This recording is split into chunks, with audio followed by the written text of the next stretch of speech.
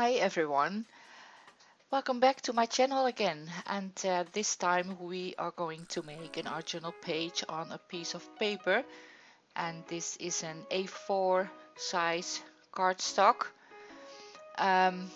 Didn't know where I was, what I was going to make with this page. I just took out some things and started creating. I find it a bit difficult to break a blank page, and I know there are quite some videos out there who address this problem, but still I find it quite difficult. So I'm watching a lot of videos from you guys, and you all get me inspired, and with this page I thought to use and try a couple of things I had seen. So here I am gluing down some ephemera pieces I had in my stash with a Mod Podge, and on top of that I have glued a piece of tissue paper for more texture, that is. And now I'm adding a thin layer of gesso on top of that to tone down all the bits and pieces that are on the page.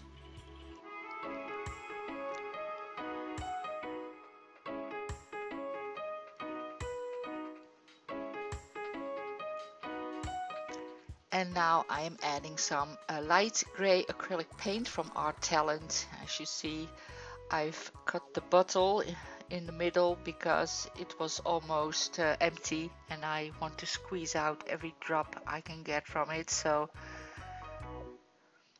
And I'm adding that with a baby wipe, so it makes the page look kind of dirty.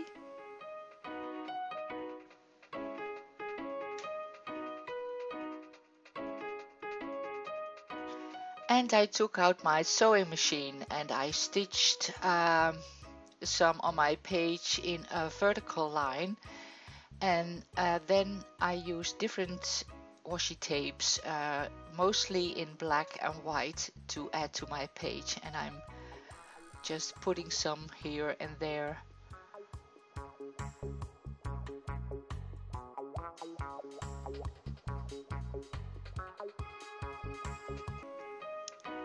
So done with the washi tape, and I've also added some rub-ons to the page, and now I'm using a Tim Holtz stencil, the Flourish, and a modeling page based by Liquitex to add some more texture.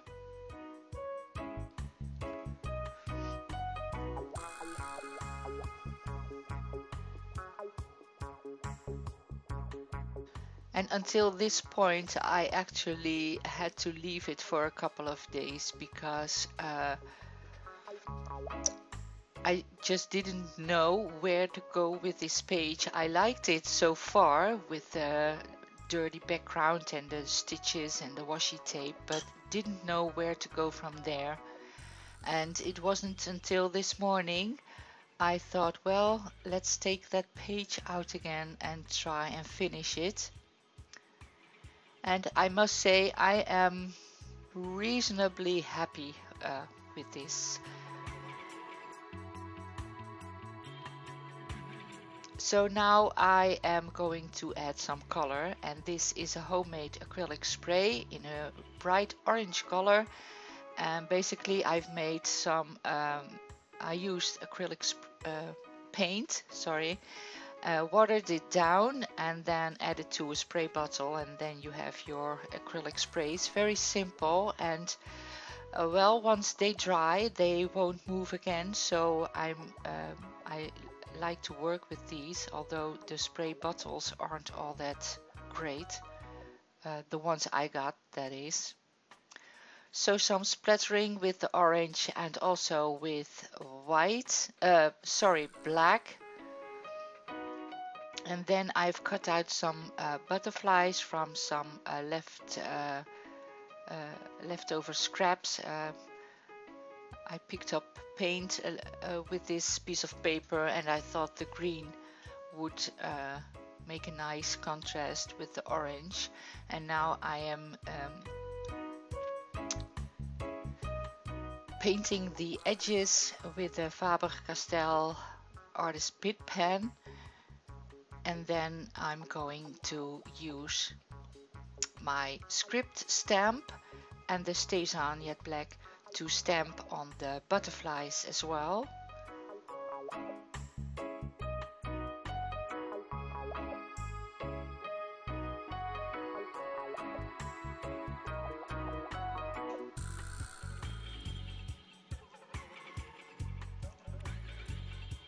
So deciding where to put them, and then using, well, I start using the tacky glue.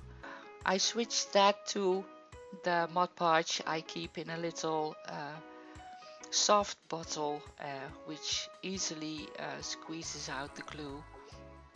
So placing my butterflies and using my Faber-Castell Artist Bit Pen to make the butterflies, to add more detail and make them look a bit more like butterflies.